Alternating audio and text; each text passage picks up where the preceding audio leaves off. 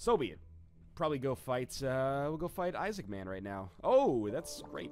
I'm a little bit concerned for the Isaac fight because it's bullet hell, right? And we're not invincible with the Polaroid, so we're kind of in a situation where I just need to go, it's like a heavyweight fight. I gotta go toe-to-toe with him and knock him out before he knocks me out, and I think it's possible. It would be very nice to have more than one orbital to back me up.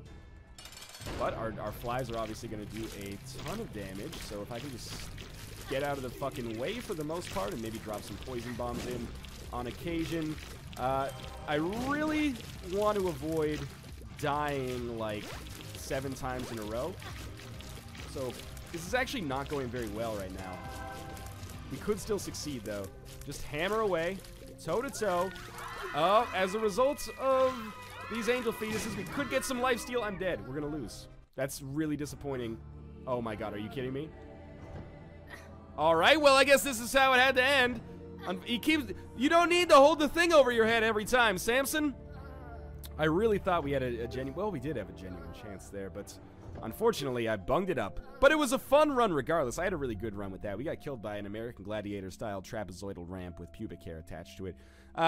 Sincerely, as always, thanks for watching. I had an incredible time with that run. If we got Guppy's head, or sorry, if we got Guppy's paw instead of Guppy's head, we would have won that one. But in any case, thanks for watching. I hope you had a good time. If you did, make sure to click the like button. It helps me out a great deal. And of course, subscribe if you want to see more Isaac. As always, thanks for watching, and I'll see you next time.